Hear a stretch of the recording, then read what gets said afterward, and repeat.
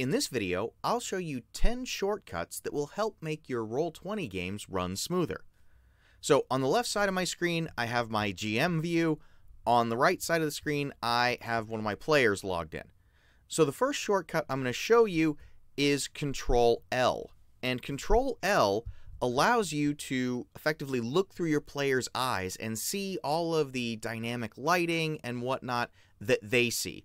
So you can easily tell, does this player have line of sight to a particular object or creature, just as they would see it on the map. The next thing I'm going to show you is the Shift Ping or Shift+Click. So let's say that my players have rolled a perception check to notice a creature splashing around in this underground lake.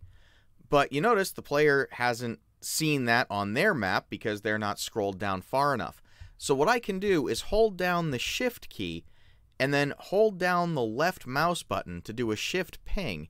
And you can see that drags my player's focus down automatically to that part of the map. So you can pull your player's focus to any part of the map that you want to by doing a Shift Ping. The one thing to know about this, though, is this will only work if you're on the map layer or the token layer. So if you do a Shift Ping when you're on, say, the GM layer, your screen will get centered on that point, but the players will not. So you do need to have things on the map or the token layer in order for the Shift Ping to work. Now the next shortcut I want to show you is Shift+Z. Shift+Z is nice because it allows you to show a zoomed view of a particular item on the screen. So in this case, I've shown this monster. But another way that you can use this with great effect is with sort of mood shot tokens. So my players, as you can see here, are in this underground grotto. So what I've done is I've placed an image of an underground grotto here on the GM layer, and I'm just going to Shift+Z that. And now it gives my players this kind of nice mood perspective of what it looks like under there in that grotto. So I don't need to create a handout or anything for this. I just put that image right on the GM layer, and then I Shift+Z to reveal that to my players. So these next couple of tricks deal with character sheets. So if you click on a given token and then hold down the Shift key while you double click on it, that will open the character sheet to the Bio and Info tab where you can look through and see information about that particular character or monster or what have you. If you hold down Alt and double click on the token, it opens up to the character sheet tab itself. Now, while you're in here, you can click on a monster's name in order to roll initiative for it. And then finally, you can minimize a character sheet by double-clicking in the title area here. And you can see that puts the character sheet into this minimized form, still tucked away, kind of transparent. So if you, as the GM, have multiple monsters that you're trying to run, you can leave their sheets up, but just minimized like this. And then to restore them, just double-click again. These next two tricks have to do with movement. So I'm going to click on my monster's token here, and I'm going to hold down the left mouse button and start to move them a little bit. Now, as I start to move them, I'm going to press the Q key on my keyboard. I'm just going to press it, and you'll notice that when I've pressed it, this little marker has popped up now, and it's tracking how far I've moved. So I can see how much distance I've covered as I move the token. Now, if I can't move in a straight line, if I have to jog around something, I can click the right mouse button, and that sets a waypoint so that I can keep moving along, still tracking my movement, and then finish my movement out.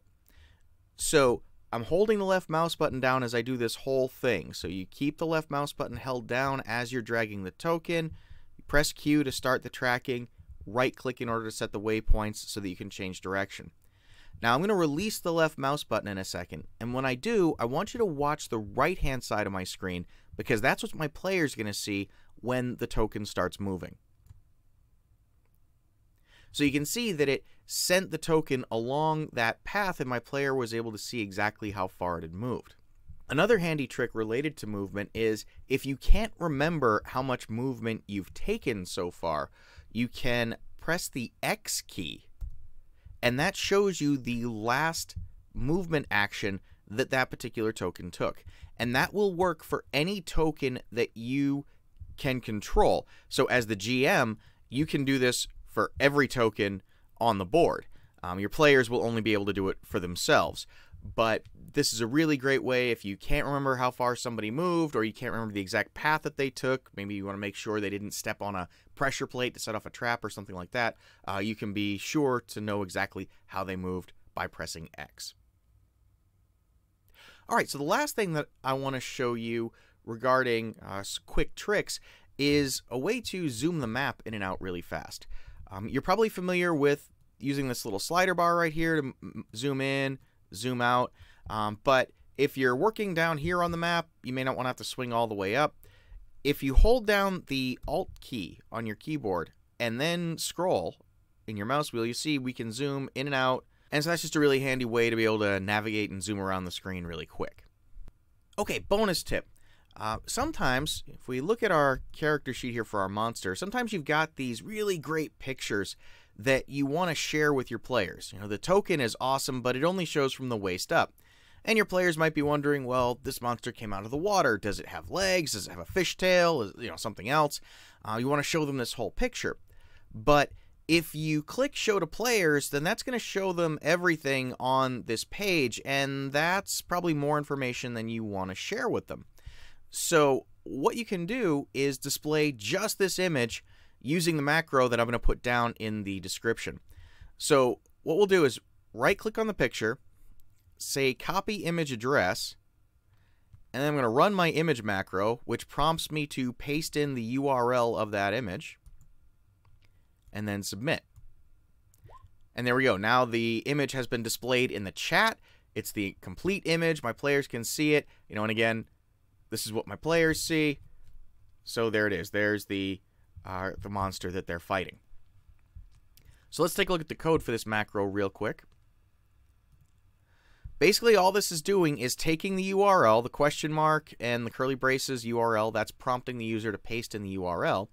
And then this pound.ping part is taking care of any image that doesn't end in a .jpeg or .png. So I'm just going to paste in the URL to that image that I put in. You'll notice that this just ends with a number. It doesn't have a .png or .jpeg or anything like that.